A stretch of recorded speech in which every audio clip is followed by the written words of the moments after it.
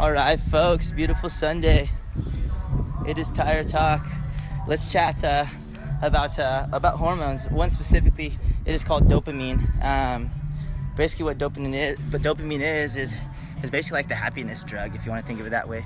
My buddy over at Sobriety WOD, his name is Josh Trahan. He does work with sobriety and people battling that fight. And dopamine, that's the key here to anything kind of that makes you feel good, and it's very addictive, right? So dopamine gets released when you eat something good, when you have human contact with somebody, when you work out, when you have a sip of alcohol. All these things release dopamine, and that's what makes it so strong, right?